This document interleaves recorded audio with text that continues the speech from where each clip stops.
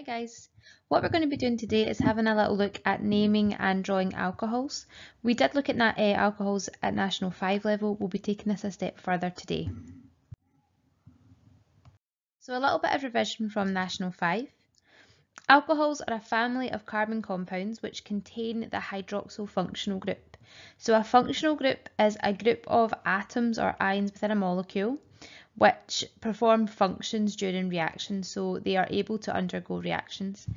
In alcohols, this is the hydroxyl group, which is this OH group here. If a molecule contains an OH group, we say that that molecule belongs to the alcohol family. The family of alcohols, the first alcohol is called methanol. Methanol has one carbon and it has the molecular formula CH3OH. Its full structural formula will be a carbon with a hydroxyl group and 3 hydrogens. Shortened structural formula is a way of writing the formula without the bonds, and we have to look at this first carbon here. This carbon has 3 hydrogens attached, and then we pop the OH group at the end of the shortened structural formula. So the shortened structural formula and the molecular formula of methanol are the same. The second alcohol in this group of alcohols is ethanol, and it has 2 carbons. Its structural formula is C2, so 2 carbons in a chain with a hydroxyl group at the end. And each carbon is surrounded by 4 bonds and has hydrogens attached. So the molecular formula for this molecule is C2, H1234, OH. And the shortened structural formula, the first carbon in the chain has 3 hydrogens attached, 1, 2, 3, and the second carbon in the chain has 2 hydrogens attached, and we have an OH at the end. The third member of the family is propan-1-ol. Propan-1-ol has 3 carbons in its chain with an OH or hydroxyl group at the end. And we want to make sure every carbon has 4 bonds by filling in the hydrogens. So the molecular formula for propanol, it's got 3 carbons, it's got 1, 2, 3, 4, 5, 6, 7 hydrogens, and our OH at the end, hydroxyl group at the end. And shortened structural formula, we have carbon with 3 hydrogens, carbon with 2 hydrogens, carbon with 2 hydrogens, and OH at the end, hydroxyl group at the end. For the fourth member, butan-1-ol has 4 carbons and our hydroxyl group at the end. We fill in each carbon with hydrogens to make sure that it has 4 bonds, which means the molecular formula, we've got 4 carbons, 1, 2, 3, 4, 5, 6, 7, 8, 9 hydrogens, and our hydroxyl group at the end. And the shortened structural formula, the first carbon has 3 hydrogens, second carbon has 2 hydrogens. Oh, I just about fit it in to avoid myself here. I'll do it here. First carbon has 3 hydrogens, second carbon has 2 hydrogens, third carbon has 2 hydrogens, fourth carbon has 2 hydrogens, and then our OH at the end.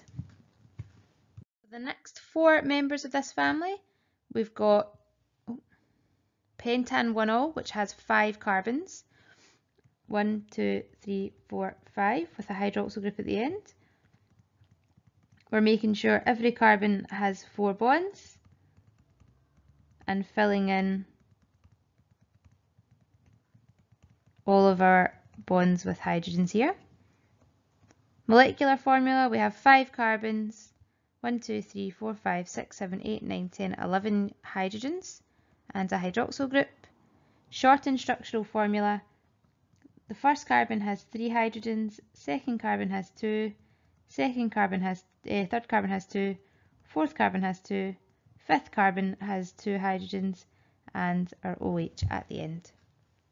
What I want you to do is try and fill hexane 1-ol, heptane 1-ol and octane 1-ol in on your own here and see if you can work out the molecular formula, structural formula and shortened structural formula for the last 3, and we will check these in class.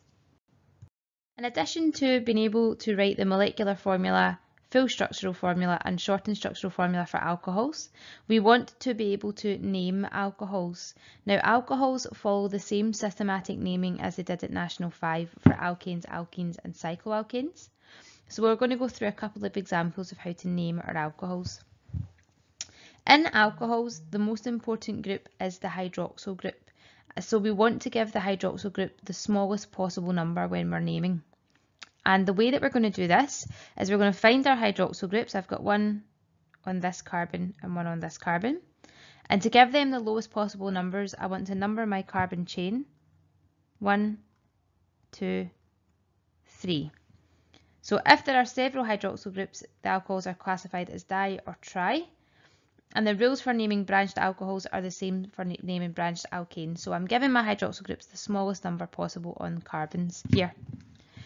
I've got 3 carbons in my chain, which must mean that my carbon chain has the prefix prop, because remember, 1 carbon is meth, 2 carbons is eth, 3 carbons is prop, 4 carbons is bute.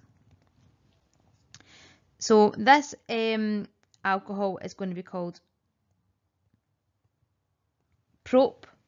We now have to take into account our hydroxyl groups. So we've got 2 hydroxyl groups, 1 on carbon 1 and 1 on carbon 2. So we're going to have prop and 1, 2, and because we have 2 of them, we will have a diol. So if we look at this together, the prop part of my name tells me that I've got 3 carbons in my chain.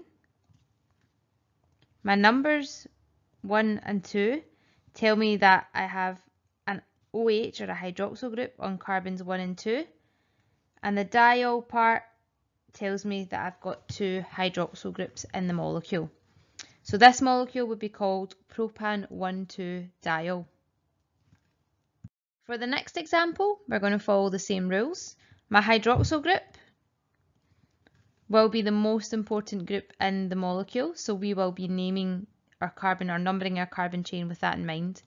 So we want to give this hydroxyl group the smallest possible number that we can.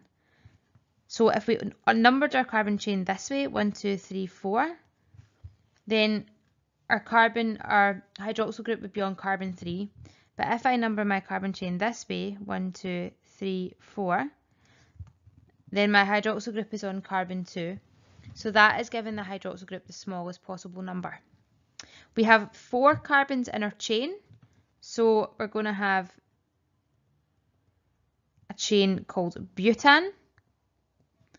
Our alcohol is on carbon 2, so we're going to have butane 2, and alcohols are giving the suffix -ol to show that they're alcohols. So the bute part tells me I've got 4 carbons in my chain.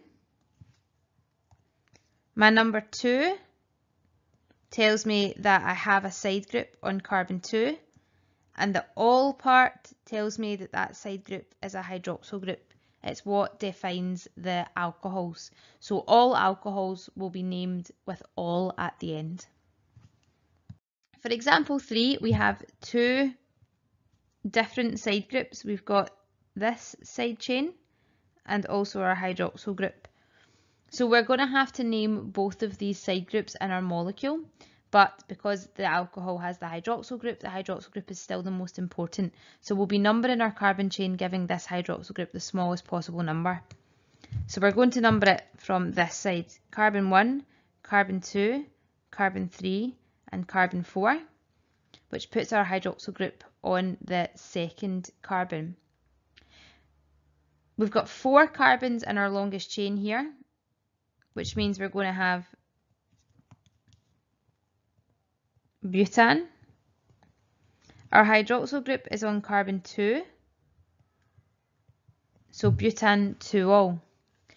Now we're not finished yet because we still need to name this side chain. So 1 carbon, if it's a side chain, gets the name methyl. If it's a 2 carbon side chain, we get the name ethyl. So we have our side chain on carbon 3. So this is going to be 3 methyl butane 2-ol.